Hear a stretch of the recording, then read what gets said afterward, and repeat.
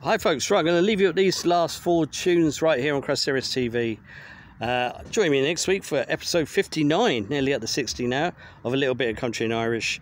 Every Thursday, just around 10:30, and don't forget, Dancing at the Crossroads every other Friday. So tomorrow, please God, Friday, will be an episode around 9:30 to 10, episode 9, all with brand new songs too, please God, as I say. So I'm going to leave you with these 4 tunes.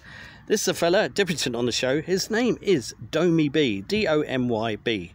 And he hails from Western Austria, no less. And I got sent this by his good self. Domyb, look out for the name. Great song this, love it. From Western Austria, somewhere different.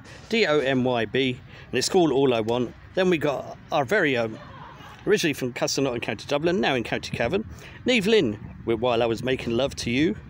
And then the fella from Athboy in County Meath, Matt Levy, with The Sunny Sides of the Mountain, originally done by John Glenn many years ago in the 70s there.